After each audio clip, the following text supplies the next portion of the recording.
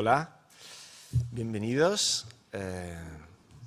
welcome, herzlich willkommen.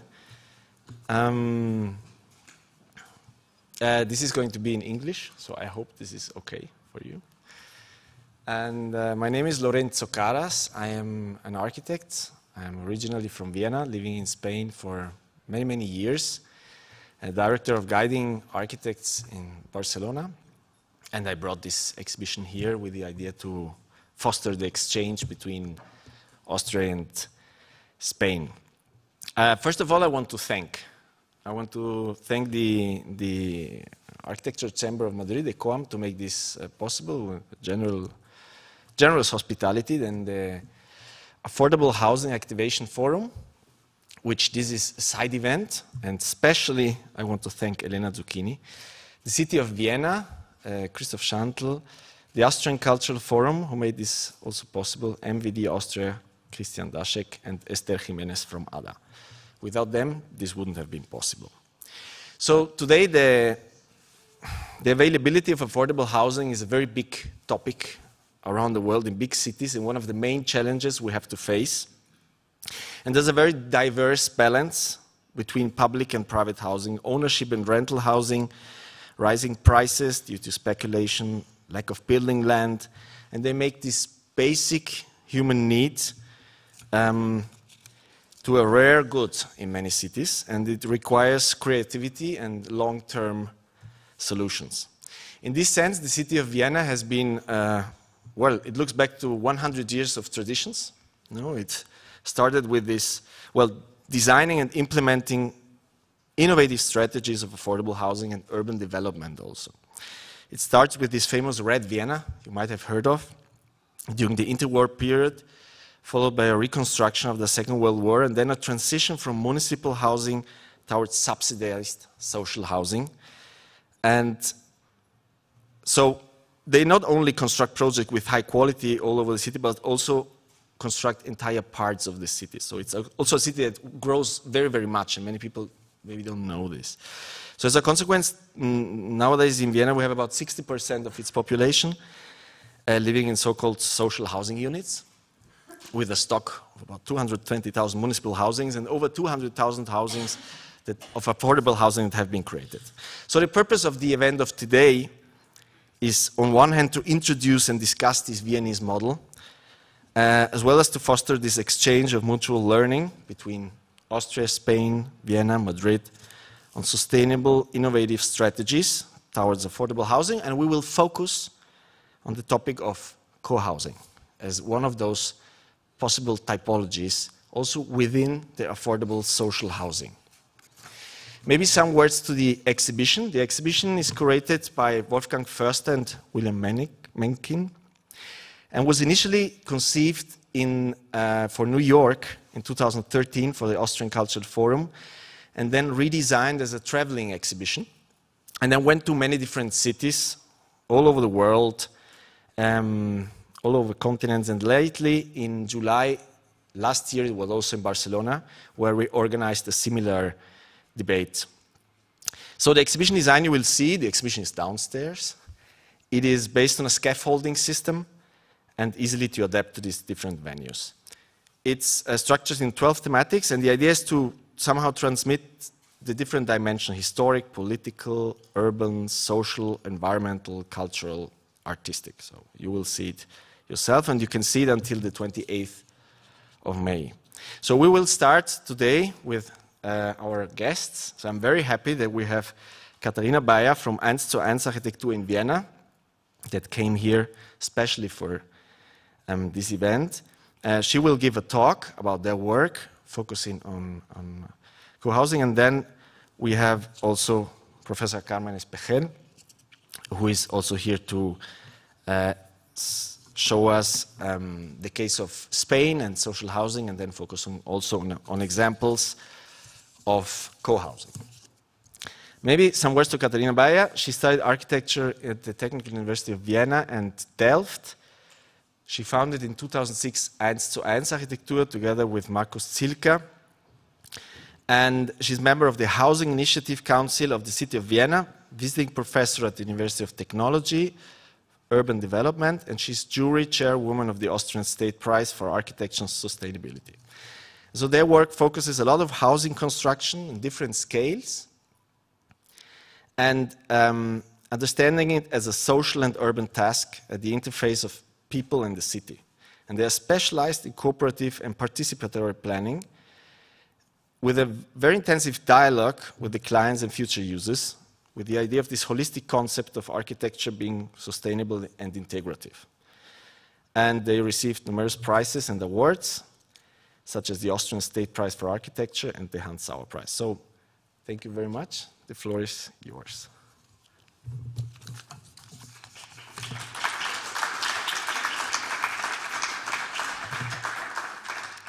Yeah, thank you, Lorenzo, for the introduction, for the invitation to come here to talk about our work in the frame of this very interesting exhibition.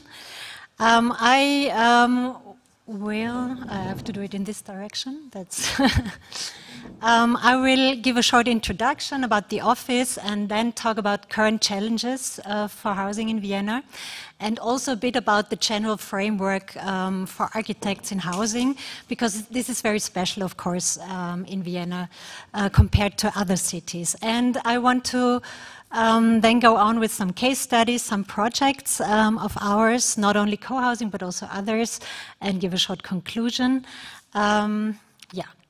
So let us start. This is our office. We're approximately 20 people. Our office is in one of our projects, in the Wohnprojekt Wien. And of course, all our work is teamwork.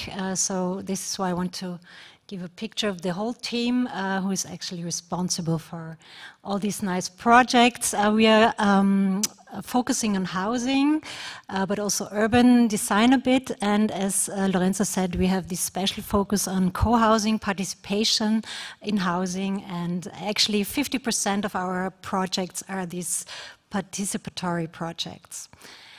Like many offices, young offices, we started with small-scale projects, also mainly single-family housing. And what we liked about it actually is that you can work very close with the future users, and we always saw it as a big inspiration to our work to really be very close to their needs and design very special architecture. And I think the Baba Papa house is one of the best examples and also internationally known, so that's why I show it. And but also we already knew then that with the single-family house we are working in a field that is not very sustainable because we use too much land, too much resources, it produces too much traffic, and that's why we thought if we should go on like this, also because we as a society cannot afford it for everybody, and not only on the ecological aspect but also on the economic aspect. If you see this, you see the costs of the infrastructural costs for single-family housing development compared to more dense housing, and you see that it's 10 times higher, only the infrastructural costs, and then I do not even talk about the ecological costs that follow.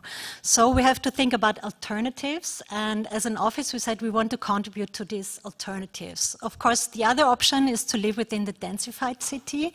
This is a picture of Vienna, which is more efficient, of course. It's easier to organize traffic, infrastructure. It's easier to build in an ecological way.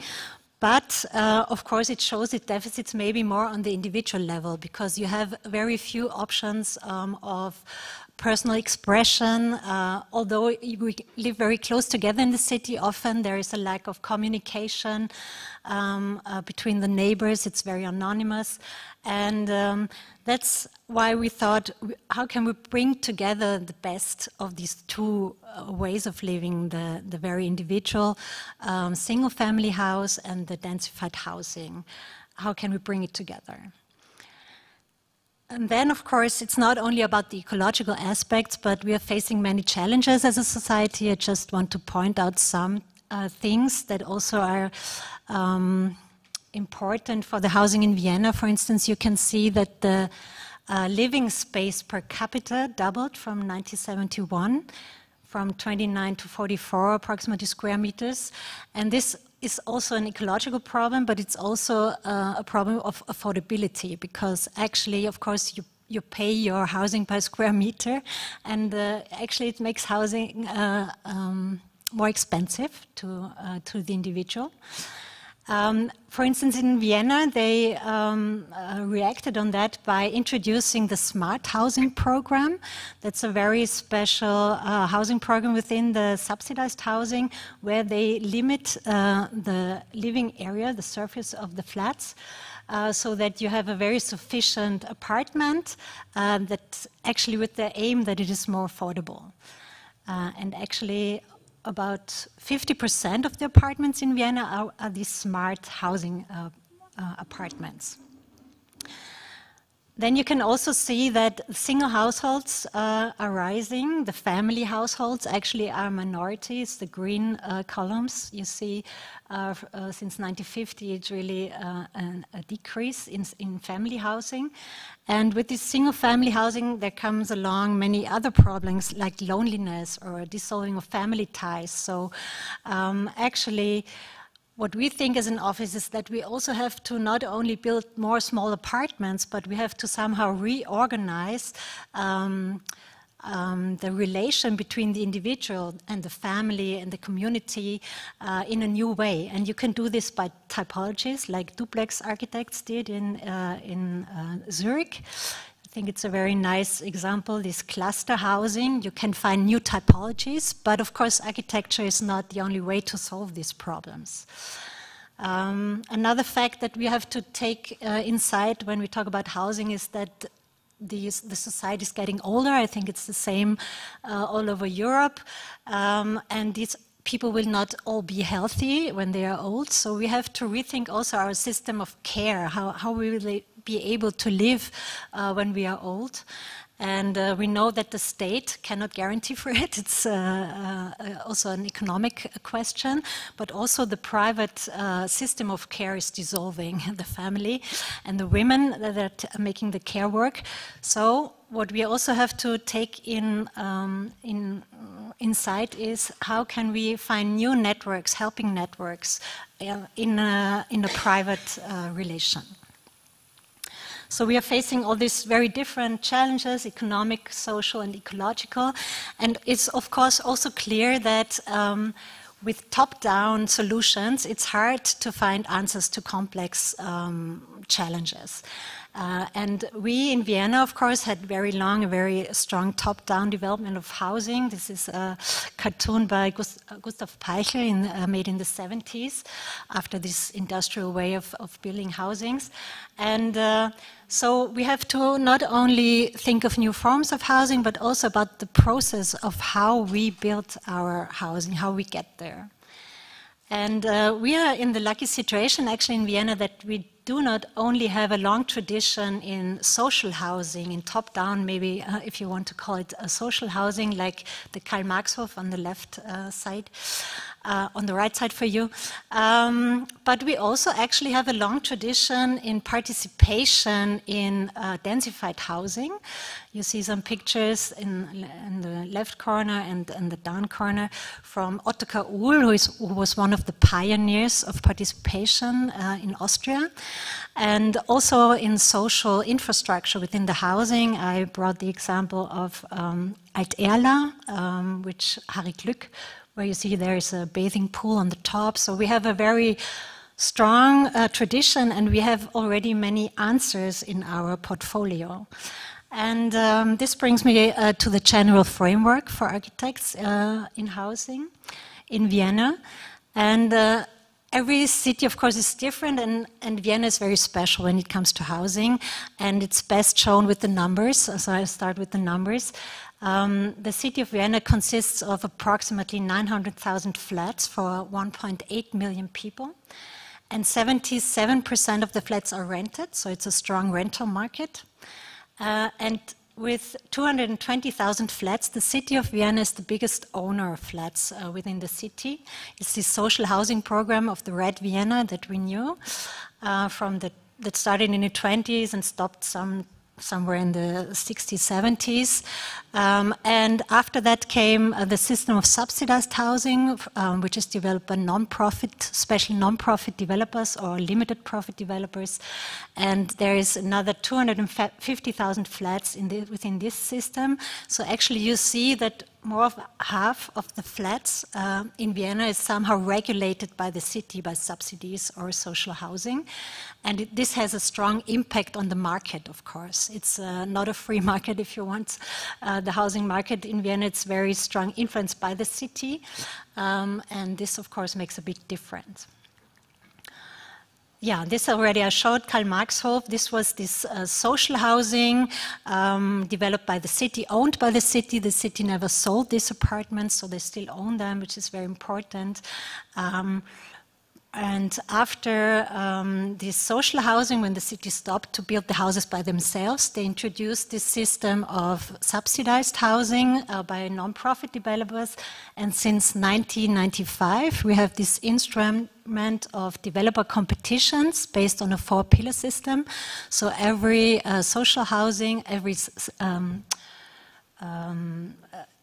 housing actually is judged along this 4-pillar system. You have aspects of social sustainability, architecture, economy, and ecology.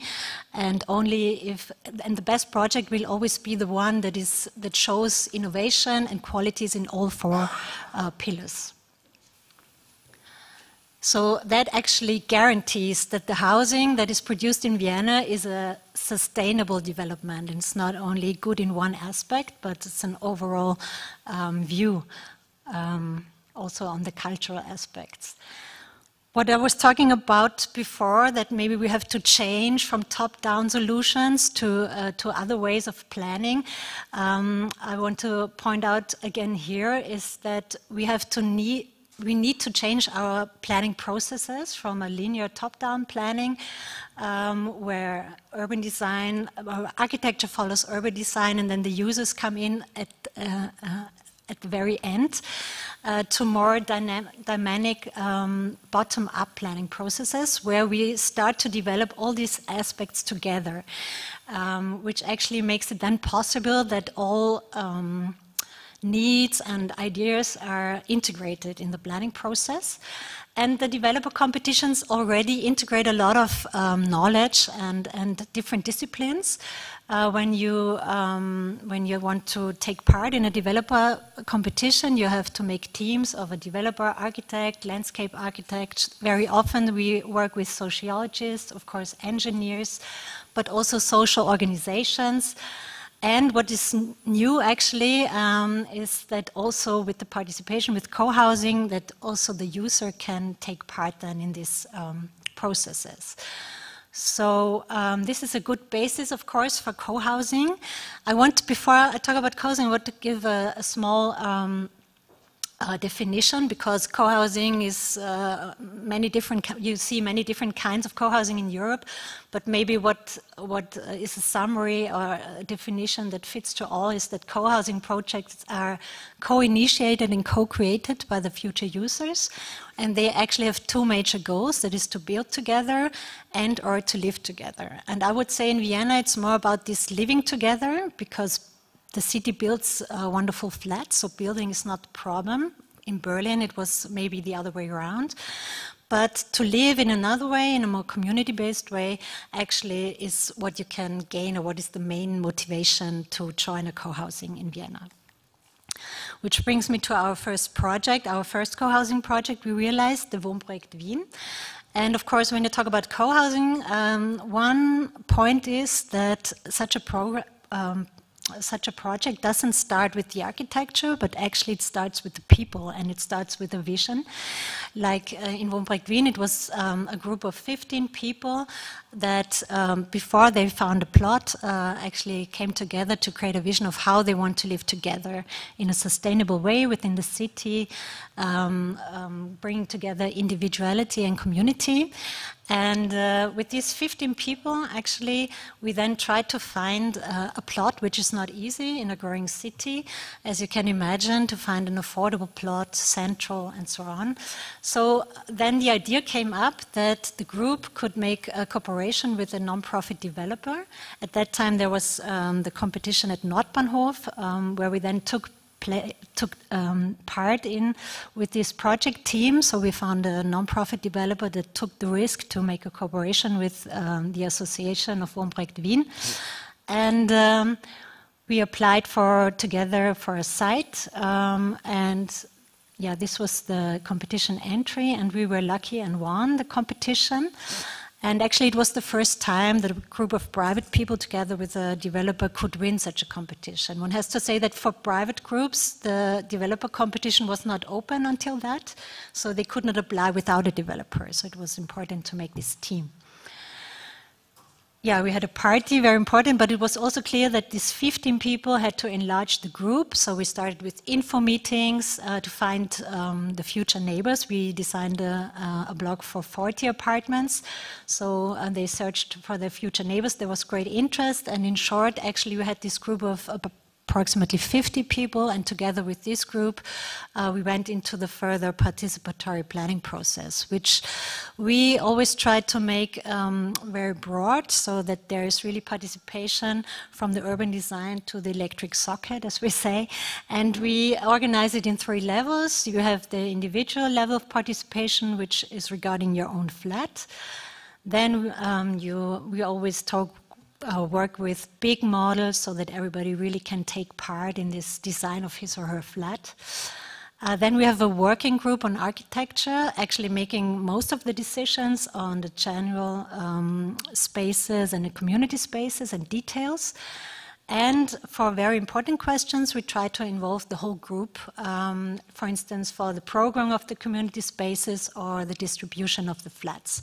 So with these important questions, we work with the whole group.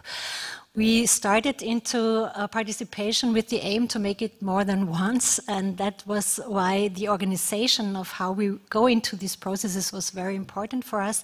And we said we have one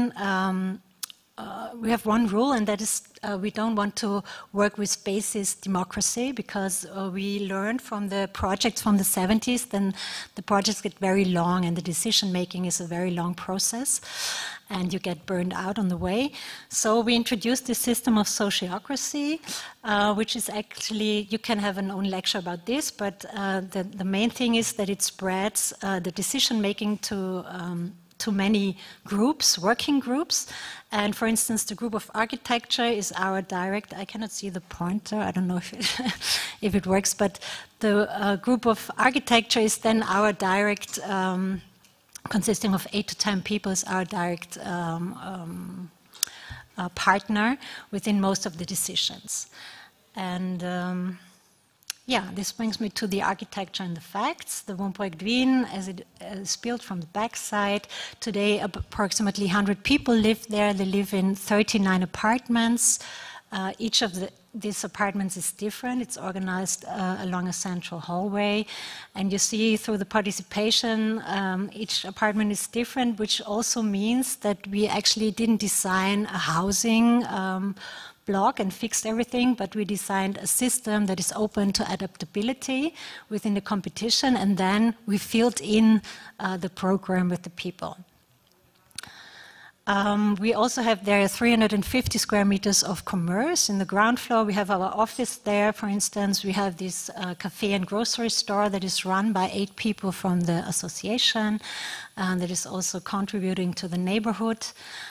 We have the basement with a big event space and a workshop. Altogether, we have 700 square meters of community spaces there. So it's a lot of space for the community.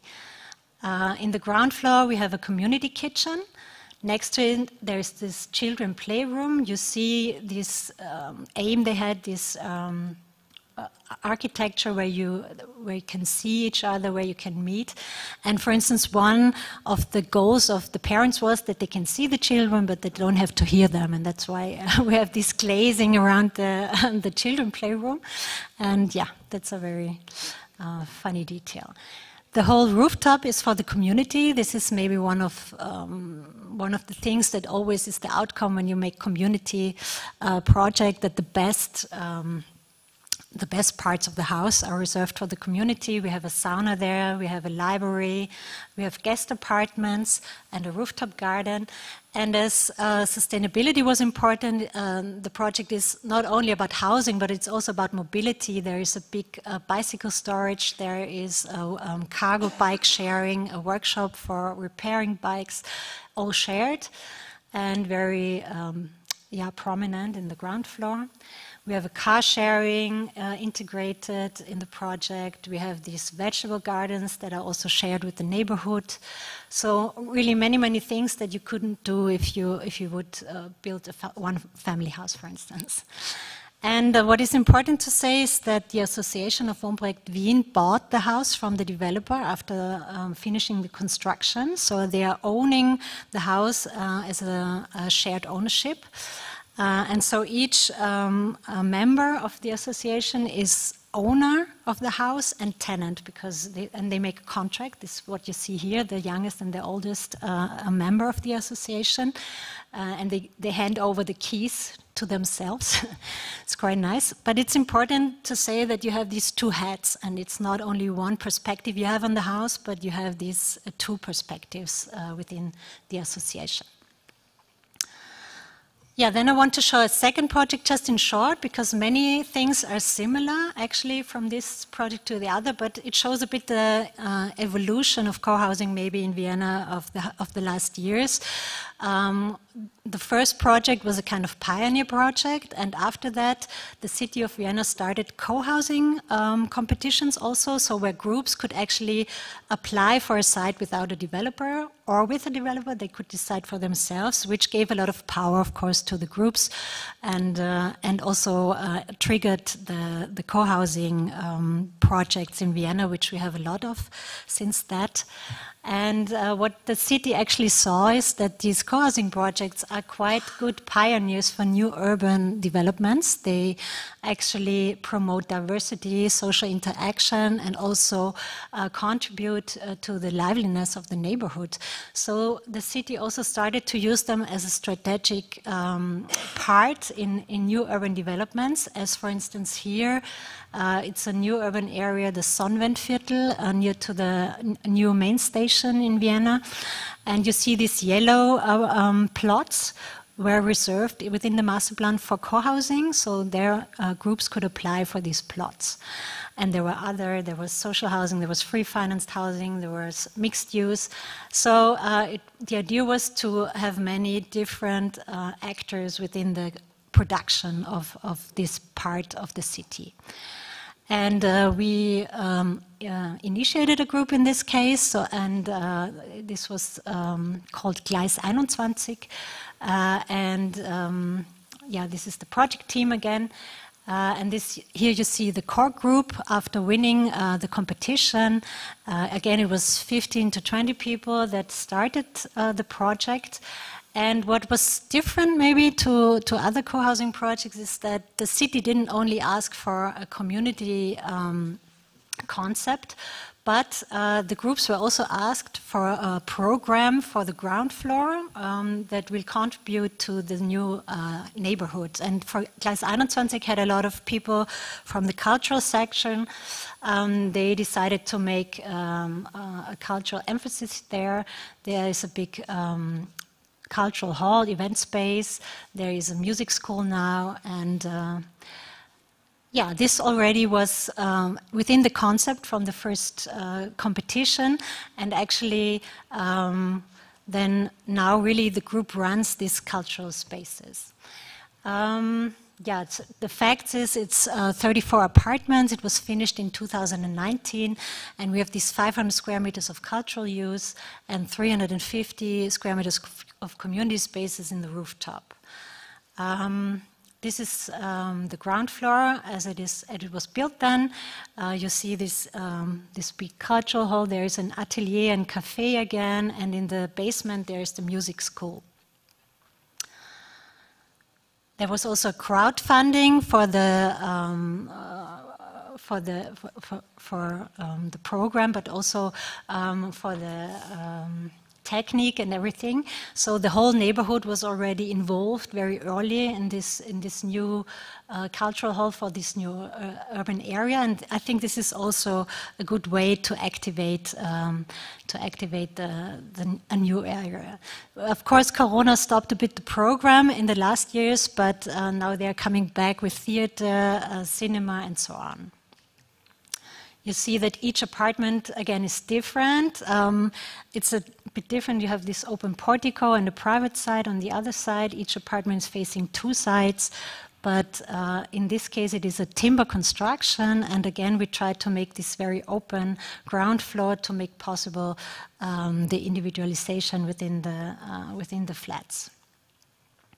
Yes, some impressions from this open portico. And the rooftop, which is reserved for the community again, with a community kitchen, a sauna again, and a big rooftop garden with a nice view. Yeah, and then I want to end with another maybe, I don't know if time is still okay, but I want to show one other project because we do a lot of co-housing, but we also always try to learn from co-housing what can we integrate in other normal, I would say normal social housing projects, what can we learn from that, or what can we do in a more simple way, because co-housing, as you saw, is a lot of work for all the people involved, and not everybody, of course, can do that. And so I want to point out this project, which we did together with Trans-City Architects, finished in 2018. It was also a developer competition that we won, consisting of 129 housing units. In 4 houses, you have shared apartments for elderly, also a kindergarten, which shows that social infrastructure is always integrated in the housing in Vienna, and also community spaces are quite common.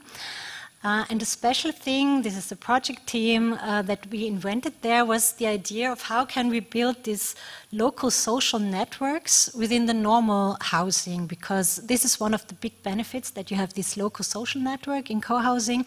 How can we integrate it or stimulate it within normal housing? So we, together with the sociologists, we invented a system where tandems, intergenerational tandems, could apply for 2 flats together, and they were preferred to other people who applied as single. And the idea was that with these very small networks, you could actually stimulate a bigger network within this block. What was interesting is that there was really a big need for such tandems, actually. So many people came and said, yeah, I have a grandmother living far away, and it's such a good idea that we can apply together and live in 2 separate apartments, but very close. Or families who said, yeah, we want to share the children care in an easy way. So there were really very, very different tandems, not only families that came to apply for the apartments. Actually, we wanted to give 50% of the apartments in this system, and in the end, almost all of the apartments were given in this tandem system. And it really worked very well that over these small networks, there was a lot more communication in these housing blocks. Yeah, I don't want to talk about the apartments. It's all smart apartments in this case, so all very compact, very flexible, which is, of course, important for the affordability. Some impressions of the architecture.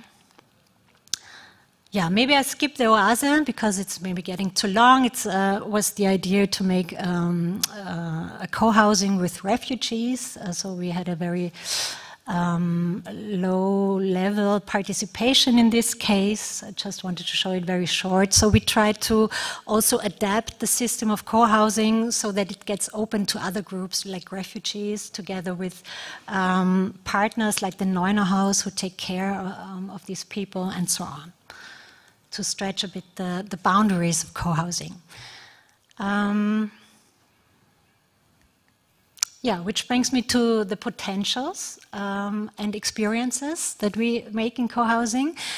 And I want to start with what happens when you define architecture as a process where many people are involved and define an architecture. What happens, of course, or what is important is that it changes the role of the architect, of course. This is maybe the role of architect that we all grew up with. It's the architect as the author of a masterpiece, which works well for maybe a museum, of course, but maybe in housing it's not the only way to get good solutions. So what we experience is that we have to change the role of the architect to maybe more a moderator with a big ear to the needs of the people and a translator of all these needs, and also bringing together the experts with the non-experts in the process. And what is also a great potential, what we see is that when you create co-housing, you do not only get the hardware, what we call the architecture, the house, but always you also create a software, which we call the community, that evolves during the process. This is a picture of a co-housing in Lower Austria from the ceremony when they moved in. So you see it's two processes in the same time. It's the process of creating architecture and community, and what you also get is an orgware, if you want, which actually makes it possible for many people to work together, for self-management, for making decisions together, which is also a big treasure on the way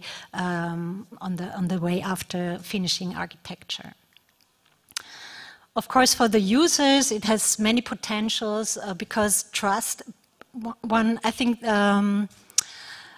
in this sociocracy, you learn to trust each other, and which makes sharing, of course, more easier, and using instead of owning only functions if people trust each other. So they can share tools, they can share rooms, and it actually makes your life not only easier, but richer. You spend a lot of more time together. For instance, for single parents, this is very nice. This is a picture of our daily lunch we have in the office together with people from the house. You have a lot of access to space and time resources, which makes life with children much easier, for instance, but also for elderly. You have new opportunities to work, for instance, when you're retired, maybe to start new projects together. It's easier, and you always find people who will help you. And what we also observe is that actually hybrid forms between gainful employment and unpaid work are evolving, like food co-ops, co-workings, like this grocery store. So I think in times of crisis, these are very helpful tools for our society, which make us very resilient. Care work is becoming a common task. This is very important from a feministic point of view, I would say. And yeah, maybe the most important aspect I would point out in times like this, when we have war, for instance, is that it's a good school of democracy. You learn how to make decisions together, to have compromises. And when you grow strong as a community, it's also easier to help others, of course. That's what we experience in the co-housing projects, that they are much faster in helping when refugees come, because they are already organized and they don't have to do it alone. So they organize more quickly. And maybe this is the most gainful, the greatest treasure co-housing actually holds. And I want to start, when we started co-housing, we said, okay, we have to find new ways to judge our work, because maybe it will not be the brightest architecture. So we said maybe what we want to reach is more love per square meter, not more euros per square meter or something like that, and to bring people together. And I think this is what we really could reach, and which we are very happy, and as a big treasure also for our work. So thank you very much for your attention.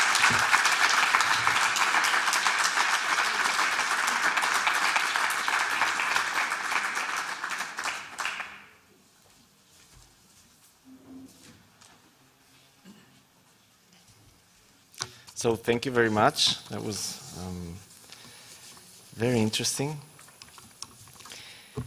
And now I have the pleasure to introduce Carmen Espegel. She, well, most of you obviously know her, but for our guests also, she's PhD architect and full professor at the design department of the School of Architecture of Madrid, the ETSAM, where she also studied architecture. And she has taught in many countries, in Italy, United States, Belgium, the Netherlands. She has written many books and articles. And basically she focused her research on collective housing, on architectural criticism and women and architecture. And she leads the collective housing research group at the ETSAM and gives doctorate courses, and also in Porto, and where she leads several doctoral theses. And also she has an architecture office whose works have been awarded on different occasions, winning several competitions, national and international. So thank you very much.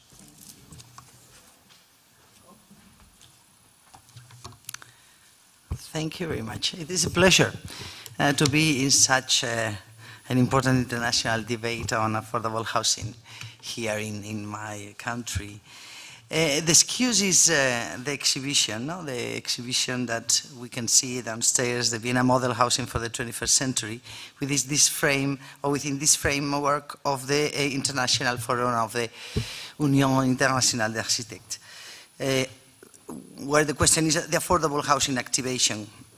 Well, I would like to thank Vienna City Council, the Austrian Cultural Forum in Madrid, and the Colegio de Arquitectos, particularly to Lorenzo, for inviting me to think on this, what we can say, the question, no, the housing question, which is so essential to our societies nowadays. In Spain, housing is a constitutional right since 1978, even if we cannot believe it, is true.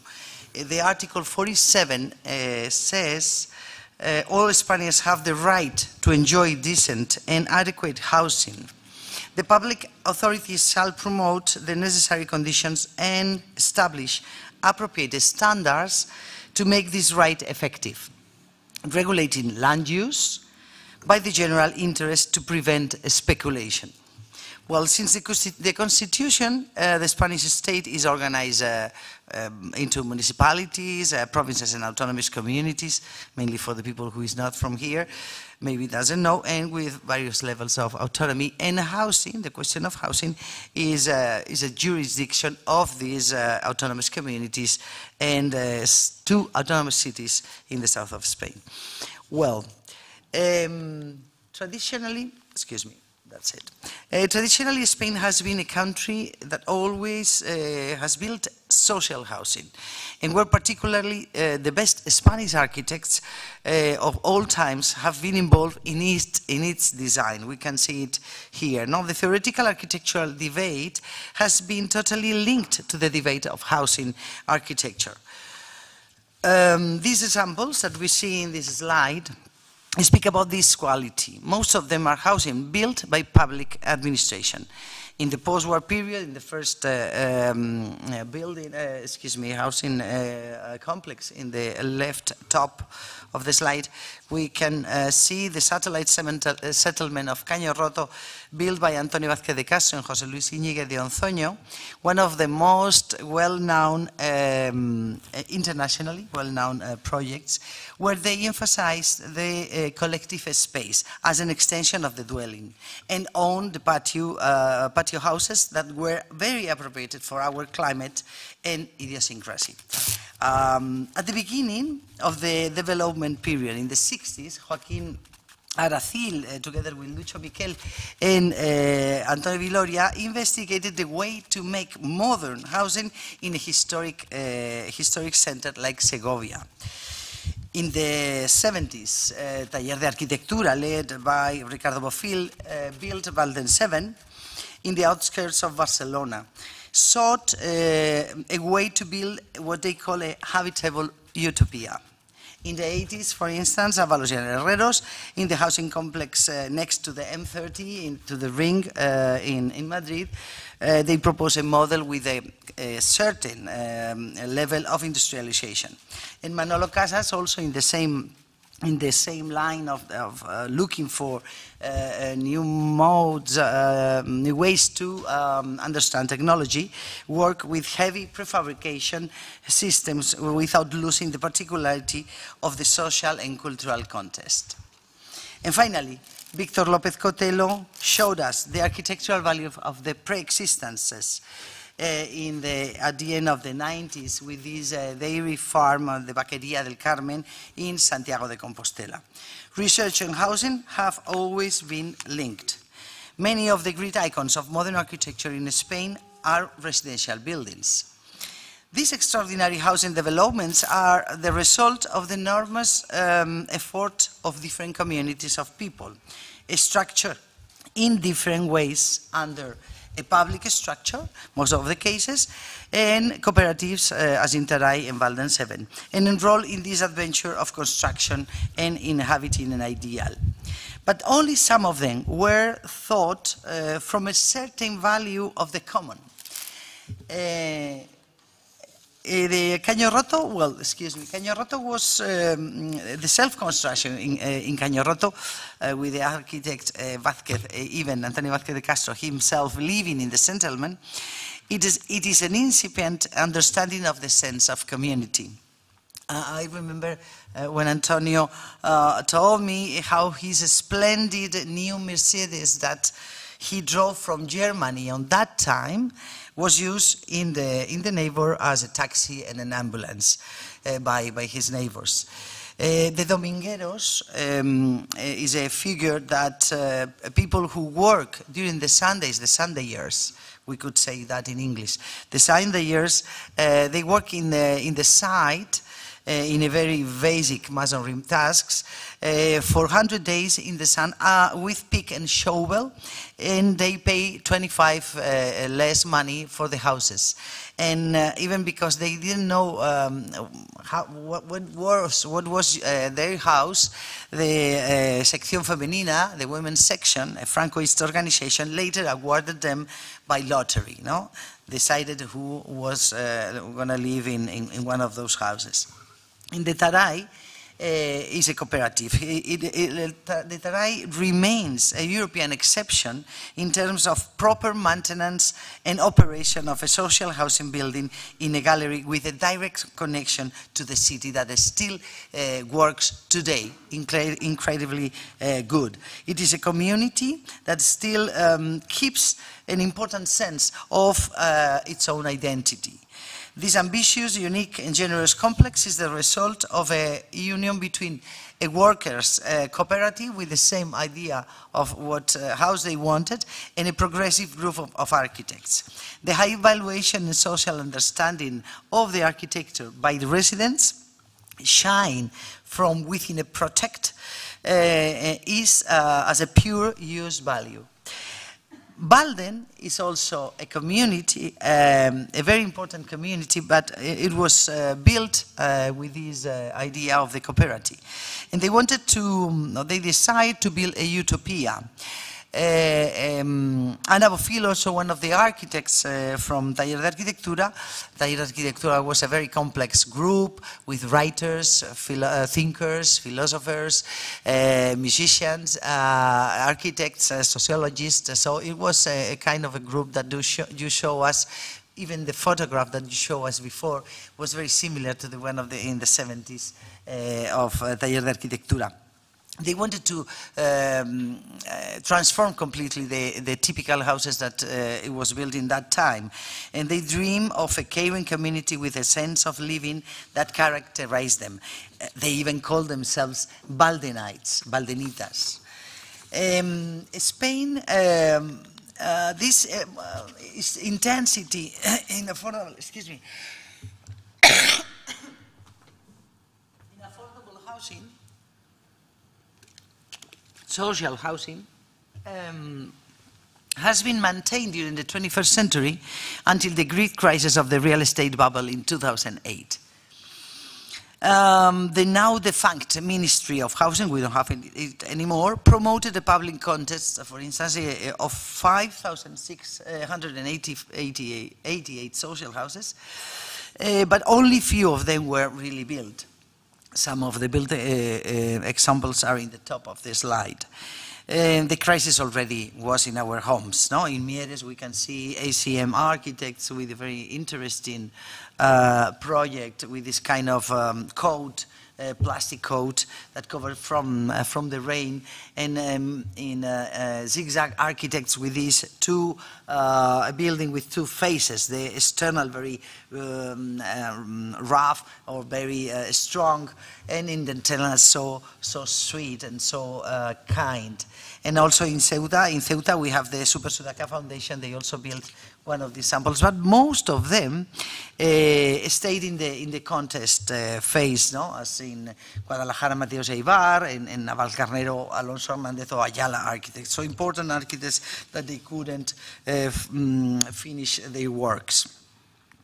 And I would like to highlight the work carried out by EMB, Municipal Housing and Land Company of Madrid, in the late 90s and early 20s.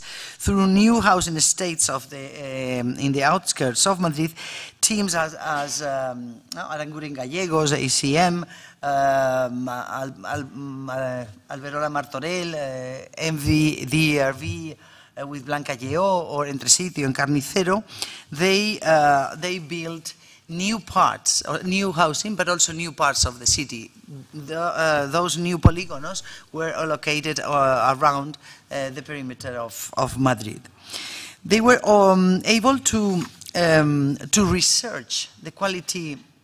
As you know, Madrid was the plot of Europe on that time. Between 2000 and 2008, 4 million housing units were built in Spain, which means 0.5 million a year. I'm talking about private and public. And social housing EMV in Madrid built per year 2,000 houses. So an enormous amount of that, of these social houses. As I said, we were the solar of Europe, and we can said even that in a way the whole housing in Spain are subsidized in a way, because, well, the one I show you are social, built mainly by the city councils, so by the administration, but in the private developments, even the owner can get some subside by the state depending on their incomes, on their salary. And but that doesn't mean it is affordable, because it is absolutely inside the market. Nothing further. I love to. I love this cartoon by Andrés Rábago, El Roto, the Broken, a cartoonist who born in Madrid in 1947. And well, as the poets, no? And sometimes the lunatics, they explain the things much better than the rest of the people, and they see and they feel the possession of the bubble, of the housing bubble, was explained with this interesting drawing. And this was how he perceived this, the starting of the crisis. I would like to and to finish this panorama by looking at some examples that confirm that there is another way to act in housing matters. First of all, in comparison with Vienna and with Austria, most part of our market is property and not rented, and well, this differentiates us very much. Even if it was not in that way in the 50s. In the 50s, most of the bourgeoisie live in rental houses. But well, if you don't want to have, they say, if you don't have to have a proletarian, you have to transform them into a proprietarian, an owner. It's a kind of a joke. Well, it's a sentence. pronounced by one minister of Franco. So they found in the property a way to control the possible critical groups in the state. But I chose 3 samples to talk about housing today in Spain in a different way, where the life is the center, or how to live together is the center of the discourse. There are 3 things that generally they are worried on in these 3 cases, which are the climate consciousness, the recharges. The recharges means the reuse, the recycle of old fabrics and buildings, and the third one, which is this idea that you were explaining so beautifully in your examples, this idea of living and sharing and living together. In the first one, well, this is not this concept, which is used everywhere. It's not a passing architecture or a formal fashion. Even if worn-out cliches are sometimes used, but is a crucial issue in the thinking of our time. How we face natural environment, how we qualify excessive technology, and how the same domesticated technology can help us find a balance between construction and conservation. The example I chose is a complex built in Formentera, and it is called Life Reuse in Posidonia. It's a European and City Council promotion, monitoring since the first moment till now, where the rental houses are in the hands of the tenants. They use local materials, is a passive house, but understanding the Mediterranean way of living, understanding what does it mean, these medium or intermediate spaces between inside and outside. For instance, in the case of Posidonia, they draw this plan explaining the proximity of the materials and how they were trying to avoid as a maximum, because Formentera is an island, so they wanted to use as a maximum the local materials, but also to use less as possible the materials from abroad. We can find in these reusable or local eco-friendly products with Mares stone, or with the plasters, or I don't see, excuse me, but I cannot see, well, different materials, but also the Posidonia as a reusable local waste material. The Posidonia oceanica is that algae that we found in many of our beaches, and instead of placing as a waste material, they recollect that material, they dry it under the sun, and they compact a little bit to use it as a 15 centimeters isolation in the roof. Which is very interesting. But also they reuse all the materials, all the doors and carpentries, wooden carpentries that they found in the island in other buildings. Recycling. Nicolas Moriot says that 20th century was the century for new constructions, and 21st century is we have to rewrite modernity in the historical, in a historical way, neither going back from scratch nor being overwhelmed by the storehouse of history. Not completely collapse, by rather inventorying and selecting, using and recharging this architecture. The Gordian knot resides in being able to establish a kind of genealogies between past and present, and present and past. In this case, I chose one of the samples in Barcelona, the creation, the new reuse of this factory, the Fabry Coats factory, an old spinning mill, And Barcelona had this, how they call it, these creation factories, no? Artist creation factories in a belt, and they transfer most of them in central, in cultural centers, but this is the first time that housing is part of that renovation. In this case, are houses for artists who live there, but also who produce new objects, new works together. So they incorporate these wooden boxes inside this old structure of brick and metalwork, and but they kept this idea of the collective, with the collective uses. They kept this volume of the factory, of the old factory, with these marvelous spaces where they can produce these or combine a kind of workshops, collective workshops and private houses in the same place. It's also self-managed by the tenants, but this is built by I think it's by the municipality.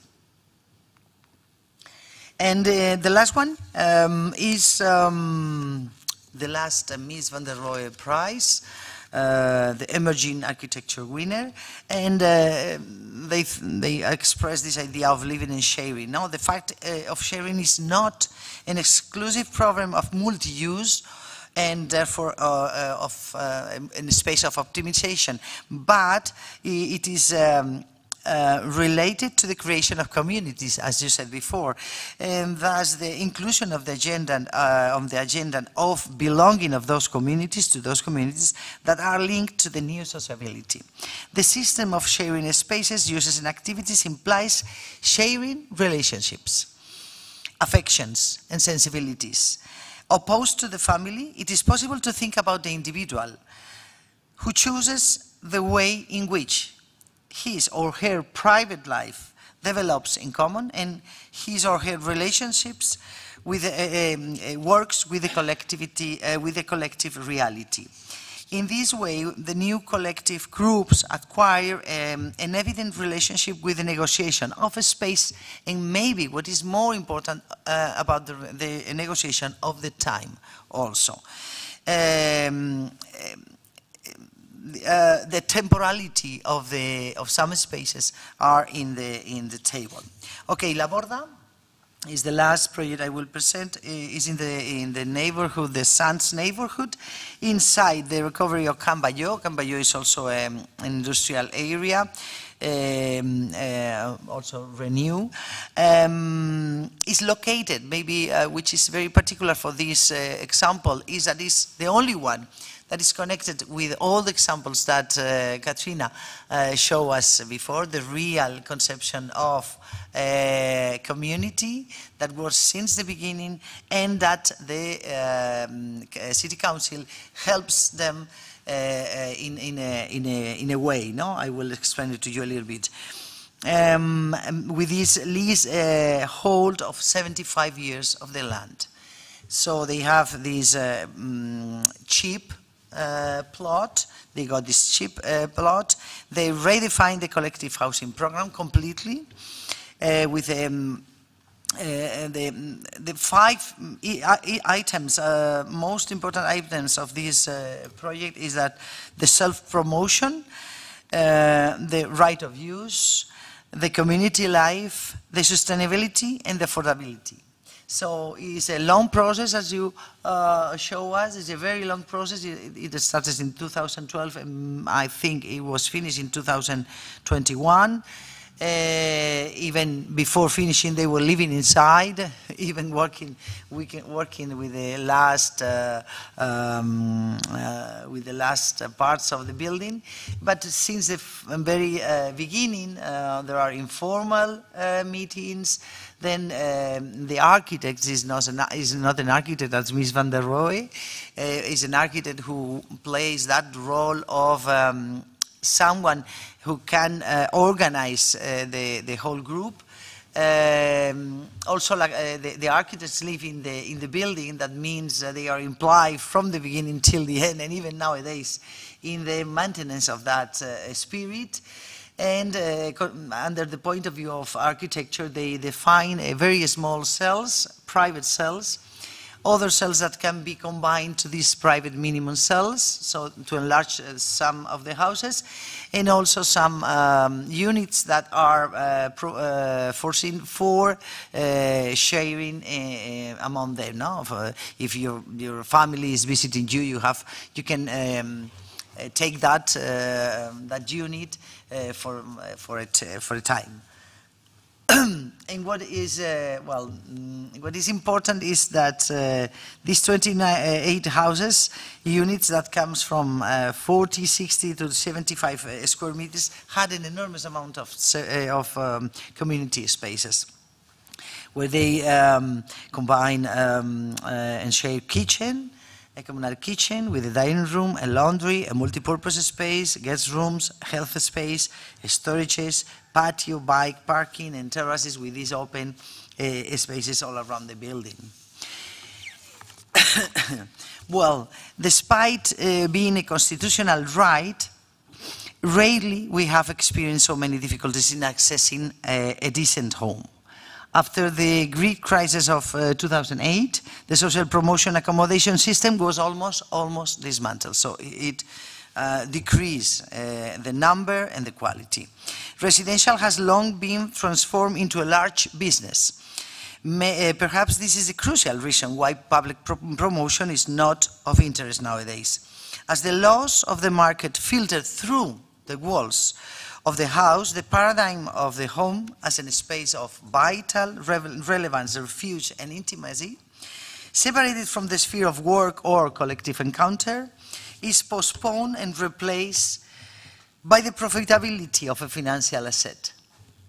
Housing continues to be automatically and by inertia doing, repeating the same lifelong models of what we called VPO, official protection housing. Only those city councils maybe that have a greater impact on the common, on what they thought it was the common, we can find these new houses construction systems.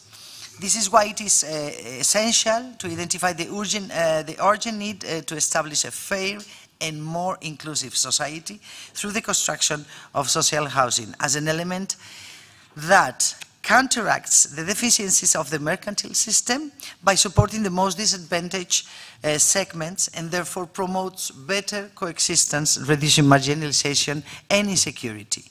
It is essential to restore housing as a basic pillar of our society. Therefore, it is unavoidable from the political sphere to propose a regulation that works in this direction in order to democratize and decommercialize the right to housing that will benefit everyone, not only some of them, but everyone in a long term. Thank you very much.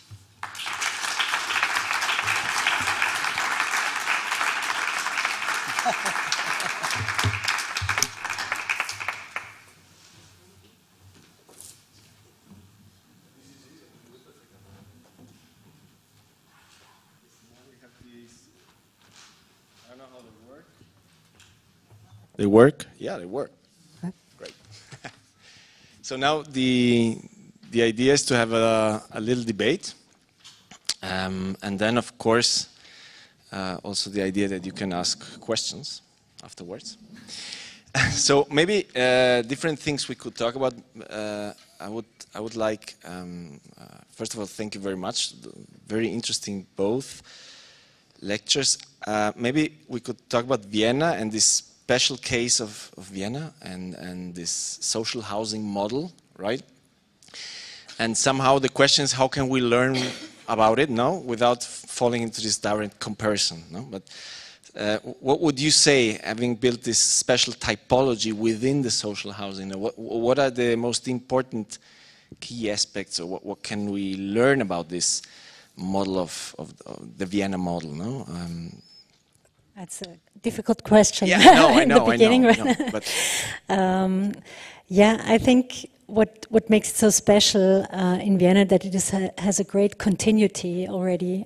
It started in the 20s, 30s, and actually the city never sold the apartments and so on. So, but it's not only continuity. It also says in the exhibition that you not try to build social housing for the poorest only, but you try to make it an integrative part for the whole society, and then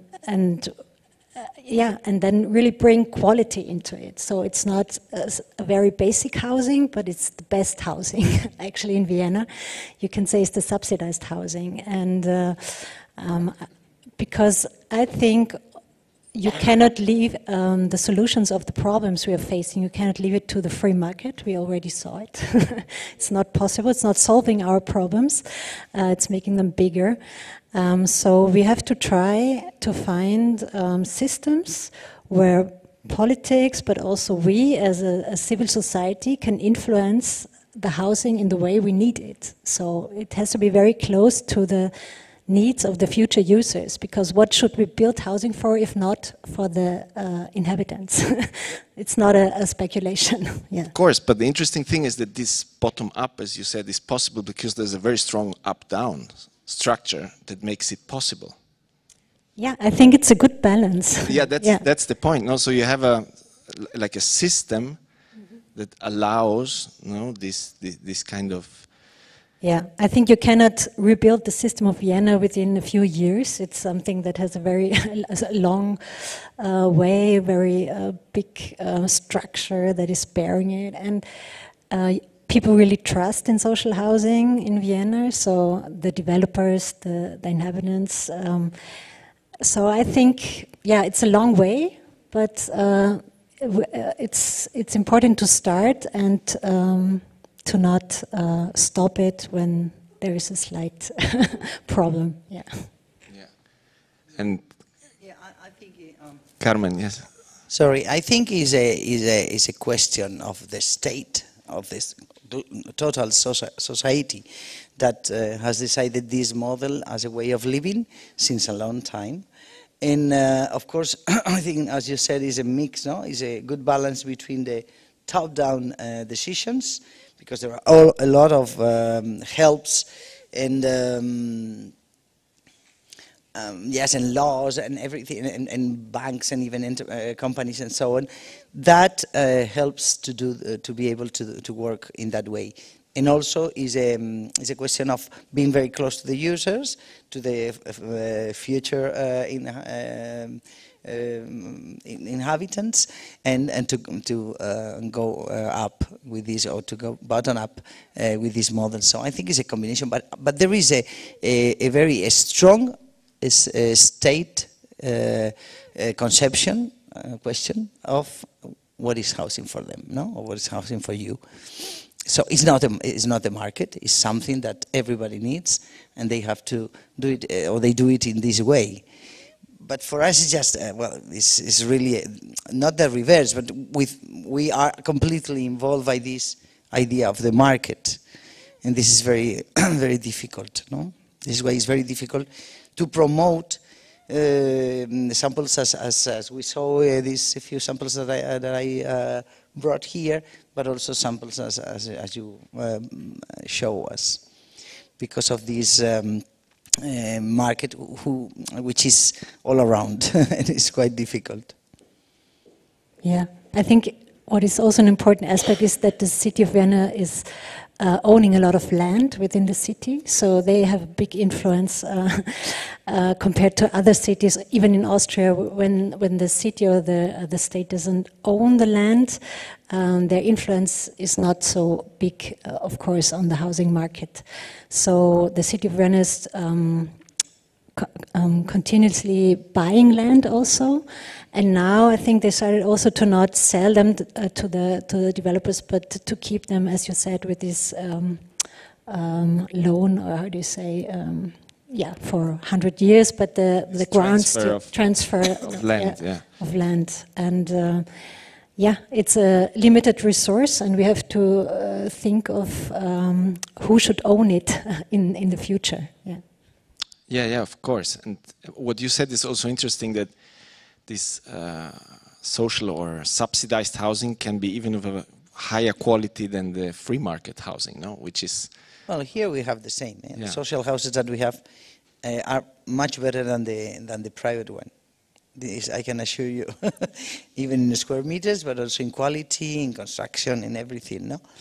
But I can say the question is that even social houses that we produce all these years, that were oriented to rental and were conceived as a rental houses, with the time were sold to the users or to other actors. No? In that sense, that marvelous patrimony that Vienna Council has nowadays, because they didn't sold, or they hadn't sold it, we don't have it. We don't have it in that terms, in that big terms. Yeah, of course, this is very difficult to apply to another city, no, this type is. But what do you think should be maybe done then in Spain or in Madrid? What would be a possibility to make affordable housing in the case of Spain? No, what? Of course, I think we can do it. In the 90s, there was a big implosion of social houses, and very important, and the competitions were open, and every architect could arrive to that competitions. Were not closed as they are nowadays, a little bit closed, no? Or a little bit complicated to access to those competitions. So we can do it because we did it. And even we can, what we have to think is about the future of this social housing. If we have to increase the rental, the conception of the rental houses, that means houses that are perfect for some individuals or families or groups in a certain moment of their life, and whenever they get a better level, that houses goes to a different sector, to a different people. So that conception, which is absolutely important, we don't have it for the moment, because we have this idea of a false rent, false purchase rental or something like that. No? We buy, but imagine, well, well, okay, I will not say anything else. Yeah, I think it's a very complex system, the housing market always. It's a lot of laws that are influencing it, and so it's not only a question of architecture and to build it, but then what happens with the apartments on the long run, how are they rented or bought or whatever. In Vienna, for instance, now they also have a new law, actually, because the city saw there's a lot of housing built in the last years, also free-financed housing, and they don't have so much land anymore. And they also saw that there is a speculation with the ground, because people try to keep their grounds and try to wait until the prices are going up. And then they introduced a new law that actually 1/3, if there is a Widmung, yeah. Sorry? The urban dedication? Dedication says that 1/3 of the volume that can be built there has to be social housing. So everybody who buys this plot actually has to build a certain amount of social housing on that site. And so I think you have to go very deep into the laws and the law system.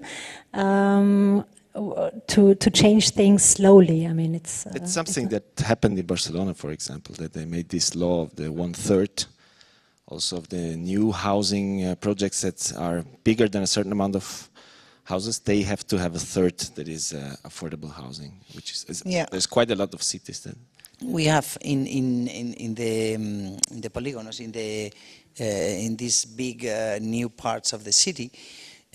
Yes, and it is defined that some part of those houses has to be social, which is nice. Is that in Europe They, for instance, in France, because of the looking for the mixité, the mix of different social mix, no? Or the Netherlands, with this idea also of combining social and private houses. They combine it even in the same building. Which happens in Vienna too. Which happens in Vienna, and also that is very difficult for us in terms of management. But of course we can do it. I think there are two questions that maybe could be in the political debate, which is this idea of the right of use and the right of surface. The right of use is, in La Borda we saw both. The right of use is that the owner is not the private people, the persons. The owner is the cooperative. Well, you explain something like that. So the owner is the owner of the building is the cooperative.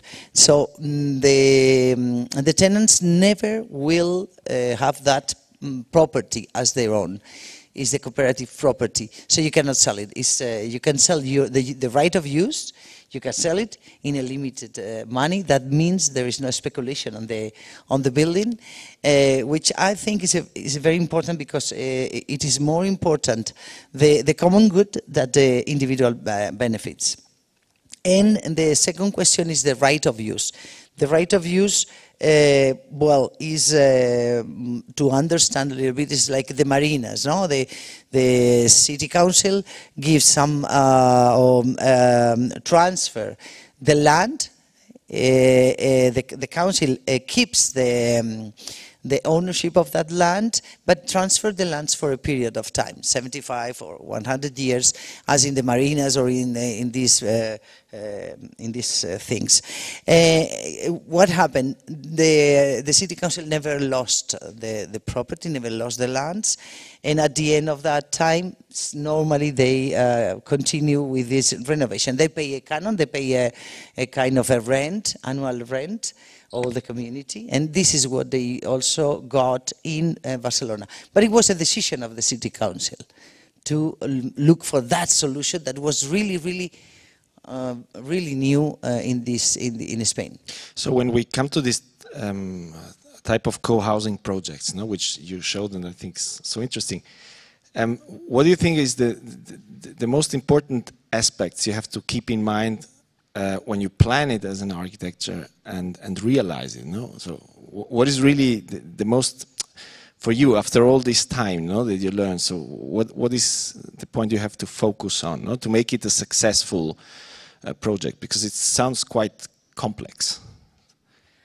Yeah, I think it's important to learn from other projects. The first thing, you don't have to invent everything. We also try to learn from the older projects and interview the architects. So don't start from scratch. It's too complex. And the other thing is, I think, as you said, you have to put the common goals in front of the individual goals. And therefore, we always start with a vision of the group, of how they want to live together. They have to have something where that they really share as an idea that brings them together. And along this vision, they set their goals. And then it's easy in this complex process of building a house to decide along their goals, their common goals. Because otherwise it's too easy to lose direction in such a complex process. And yeah, this is one important thing. Then organization is very important. It's really a thing you shouldn't forget. You cannot start it without an idea of how you want to go through this process. But on the other hand, you cannot control it totally, so it's a good balance between organization, but also a flow through something that is alive.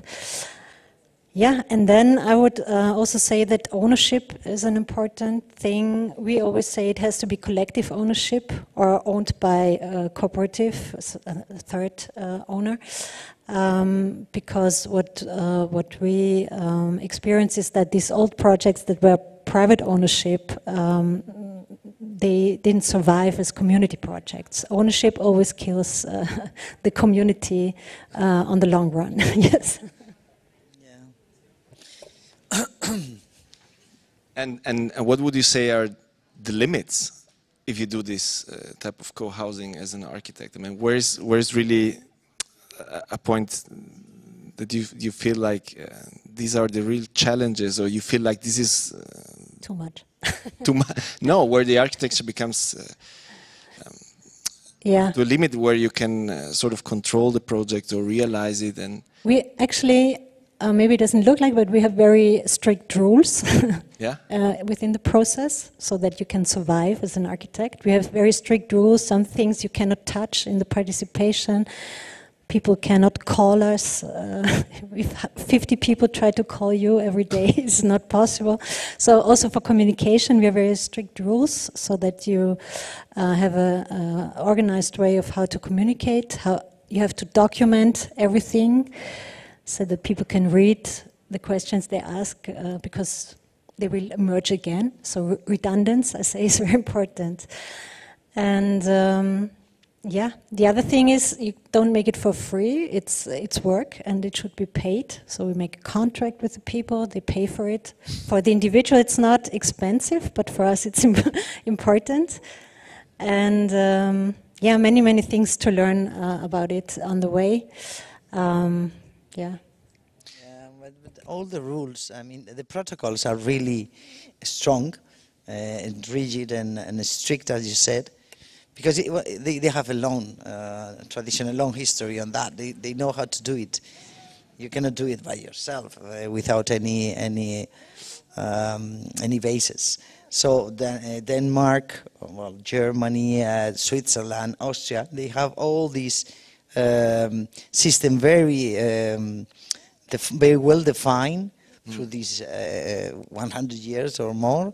So we don't have to invent anything. We have to go there and to look how they do it and to follow that protocol. So that I think is absolutely important. And the other question is, they have in common a dream of living with an affordable way. And that is the most important question that has to be behind the group and behind these cooperatives. And this is what we found also in La Borda. This implication of what we need to live in different way, as we found in the houses that companies built. I want to add, you have to have a dream. This is very important, to have a vision, but you also have to see that it's not a multi-lifetime dream. If you want to make a project, you also have to make compromises. It will not everything will be possible. We already had groups that really had big goals, but that's what we call a multi-lifetime dream. You can realize it in 3 lives, but not in 1 life. So we always also, if groups come to you, you always have also to test a bit, are they willing really to do it? Or are they they want to make everything better and very different? Yeah, it's also, you have to check, I think, because as an architect there's a lot of work, and then if people are not willing to make compromises, it's really hard if you see that they fail, actually. That's what you said about the change of the role of the architect also, no? That you're kind of, from the very beginning, in a different role. It's not about this big project making it the very best to the initial design, but it's this process, no? The architecture is a process. Yeah, instead of a vertical process, a vertical hierarchical process or way of doing, is a horizontal process, which is absolutely different. Anyway, I wanted to say also that in those cases, in all those projects that we see, for instance, in Calvrate in Zurich, Calvrate, or the one you show as the more than a living, no more than housing, yeah. More than housing.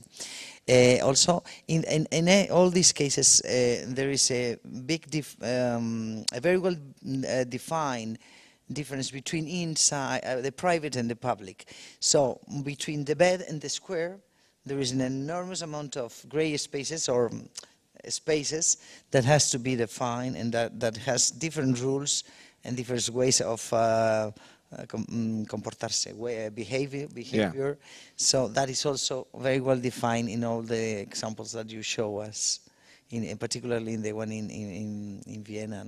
No? And what I was thinking, you were showing this change of the family structure and at the end the typologies that are required in architecture. No? And so what do you think nowadays are really, or how is the architecture, well, or how is the needs changing in terms of typologies, no? And how can we then integrate them, no? Because there is obviously, on one hand, you have this need to be together, no? But on the other hand, the structure of families completely change also, no? Which requires a new way to think of the spaces also, no? Yeah, I think the best way is if there's not participation, because we work very closely to the users. So I think the benefit is that we don't only give private spaces to the housing, but also these community spaces that are also flexible spaces that can change, and maybe more easy change than the private ones. But on the long run, we always try to also build flexible structures that can evolve over a lifetime, so that there can be small changes within the apartments, but also bigger changes. But the flexibility in architecture is a complicated thing, because time shows that it doesn't work. And so I would say, yeah, maybe it's not so much about typologies, but about diversity. And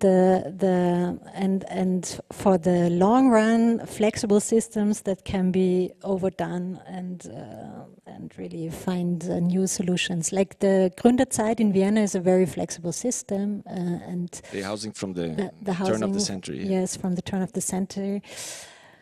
I think there's no right answer maybe to this question of flexibility and yeah. What do you think, Carmen, that you're investigating? Flexibility could be, I mean, the question of flexibility is a question of square meters. If you have an enormous amount of square meters in your house, you have the whole flexibility of the world. So it's not a problem of flexibility, it's not a problem of typology, it's a problem of how the people live nowadays. And they live in a completely different way. So I think we have to now make a radiography of our social our society, and look what happened and how the people lived. There are no families anymore in the sense of the traditional families we inherited. There are some, but a few. I mean, in the 20th century we have this kind of diagram of homogeneous society. All our society was composed by families with 2, 3, 4, 5, 6 children, but well, generally from 2 to 4, and then we produce this kind of enormous amounts of housing all around the city, full with the same type of, with the same section of the society, with the same couples, no? Yeah. What a boring. In that sense, I realized that most of these samples also combine people intergeneration questions of people with different targets and different can I say ideas that could even complement one to others with absolutely different ways of living. So, well, that mixité, what the French says mixité, it has to be a part of the project. It has to be at least study or research in the project. So, in this sense, maybe to come to an end, for the future of your work, no? What do you think are the challenges you're facing, like with your work in Vienna, to do affordable housing or social housing? No? Well, I think the challenges are really manifold, as I showed. It's not one thing you can concentrate on. Actually, all the problems that I was talking about are not solved, but getting maybe worse, like the ecological question we have. Now we have the problem with the resources. How can we even build new houses? Are there enough resources? And all this is not helpful for the affordability, of course. So I think, yeah, we will have a lot of work as architects to really totally redefine the way we build houses, and also of course, for the city. How can we, keep this system of social housing when we don't have resources, we don't have land, when we have a lot of crises that we will still face in the future, in a very fluent and society. I think I don't have the questions, but I think the ecological question is: you cannot no longer separate it from the economic question. It's became one, and we have to see it as one, and we have to work on it together. And for us as architects, I think it's the biggest challenge now to see how can we build without using too much resources. Yeah. What do you think, Carmen? Are the challenges we face? I think it's, well, sustainability has to be inside or in the center, in the core of the project, of course, but not as some aesthetical questions, but as something, as she says, substantial. That means we don't have to talk or to think on short term, but in long term. What does it mean to use a material that is not 5 kilometers far away, but comes from China? We need to think on that.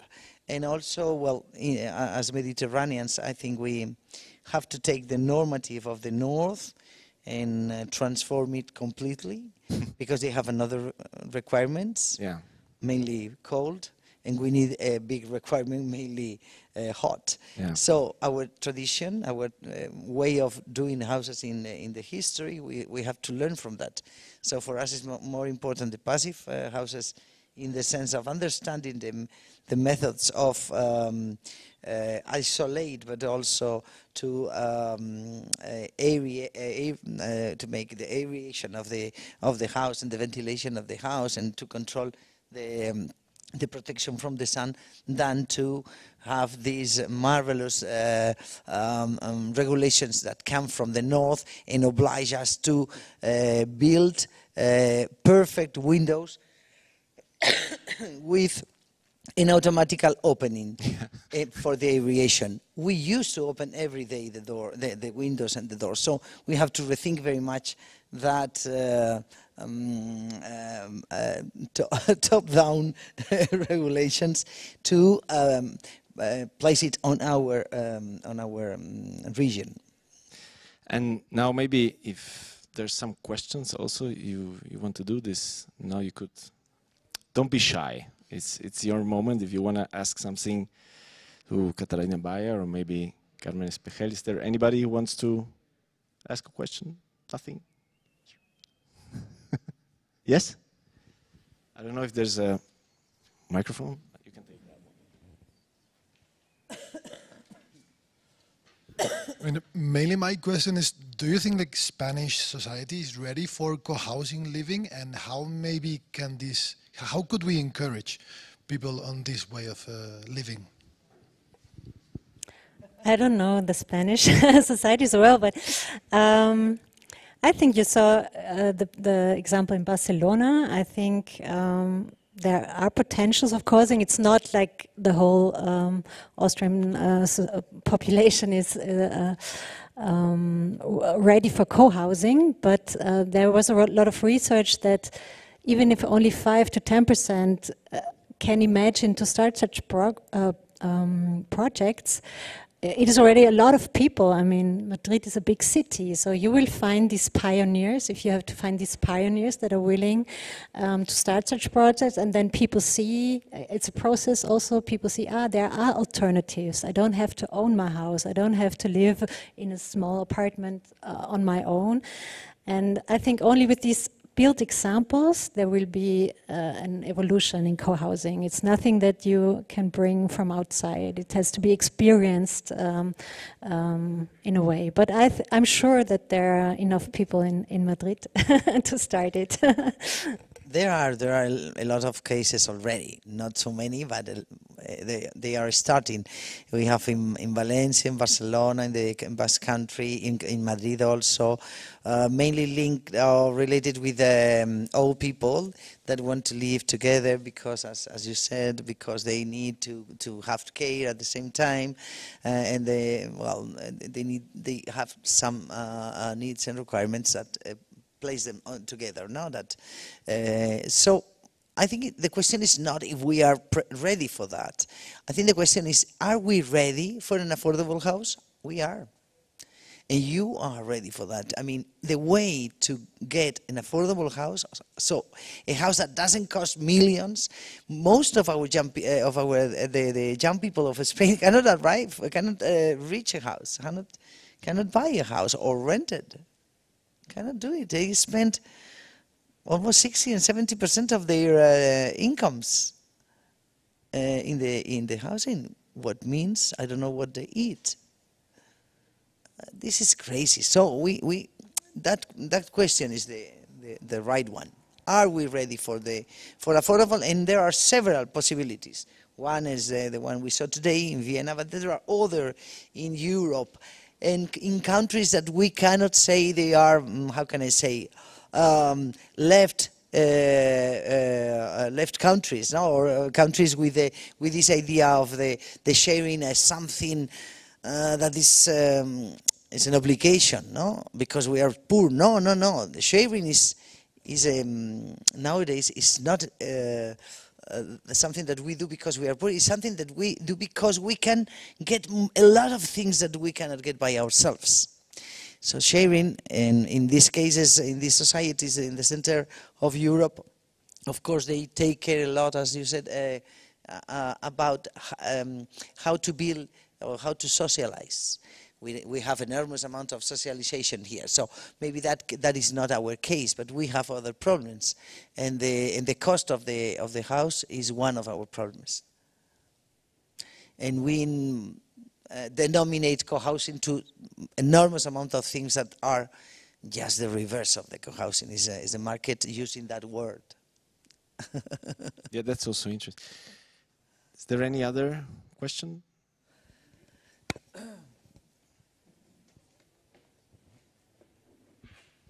Thank you. I basically wanted to ask how you see the potential for self-building within co-housing or affordable housing in general. And I also wanted to say maybe a second question. This is one. And the second is a little bit about how you feel. I don't know. I live in one of these new quarters next to one of the houses you actually built, Gleis 21. And I can really state that there's a very, very positive impact from the Baugruppen projects, from the co-housing projects in the area, because they are very well connected to each other. And for instance, when the pedestrian area in front of the house was supposed to be only a car-restricted area in a way, they needed like 3 days until they had 500 orthographs and came up with a petition and were knocking on the doors of the local authorities saying, we want this to be a pedestrian area as it was promised. So, and they are also the ones who, I don't know, are starting community projects like community garden and other things in the area. So it's really, on the one hand, a little bit about the people who are living there. It's also a specific type who is attracted to it, but it's really about being connected in a way. And maybe something, so this would be just a statement on it. But I also realized that some of them are saying, okay, all this upkeep, all this connection, all this being in contact with everybody, there's a lot of caretaking on all the areas that you incorporate in a house.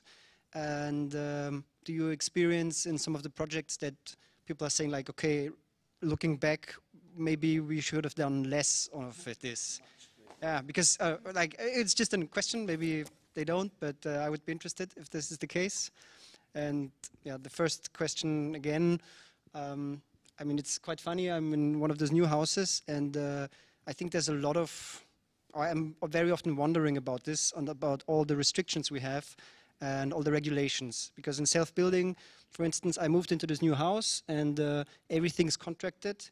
You can only get a new floor through the contractor that you signed for. And I know personally 2 neighbors who basically got this laminate floor, and they didn't even bother anymore about getting the wooden floor that they wanted through this company. They were so fed up with it, they bought it, they immediately ripped it out on their own, and they put a different floor. And I was actually considering it myself. We ended up paying less and doing it through the company, so it was good to do it in the end, the official way, but it was very odd and strange that you would buy a new house, and then you would, a new flat I mean, and then you would realize that you're within this regulation already, that you have to go through this and this company with all these deals that are already being made, and you end up, I don't know, just taking out the floor and asking somebody else to do it in the end instead of, you know. So maybe this is a little bit connected on this topic of, yeah, could they have done it as Rohbau? Could they have sold the kind of Ausbauhaus or things like this? Mm. Yeah, I mean, to that question is quite complex because in subsidized housing, it's not allowed to give over an apartment without the surfaces. It's also a question of Haftung, how to say, yeah, of that you have. If you do something yourself, you can damage other things, and who pays for it, like this, and yeah, it's complex. We tried things like that, but it makes it so complicated, actually, that, as you said, it's better to integrate it in the process. So better you ask very early if you want another floor. The later you do it, the more complicated, actually. That's a problem of many rules and laws, and we have to follow. There have been experiments for self-building projects within participation. They all showed it's not getting cheaper.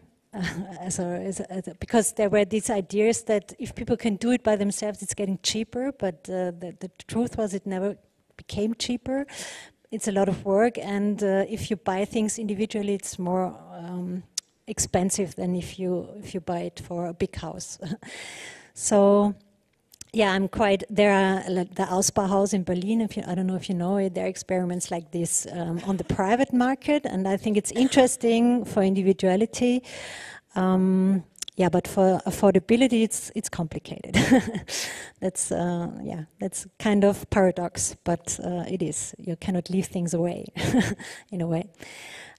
For this too much, yeah, I think you can have too much community spaces as well, because they all have to be managed, taken care of, and so on. So you have to try to find a balance, a good balance. We say 10% of the housing surface maybe is a good indicator, if you say not more than 10%. But also depends on the energy of the group, of course. I mean, it is something you have to decide. How much caretaking do you want? How much do you reduce your individual space? Also, do you use it intensely, or do you have a really big apartment and then never time to go out because you have to take care of it? So many decisions to made along the way. We say within this co-housing project, it's 40,000 decisions you have to make if you want to count them. So you can only do it step by step. And yeah, it's important to have a good project team that guides you through it, I would say, yeah. I think there was one question here.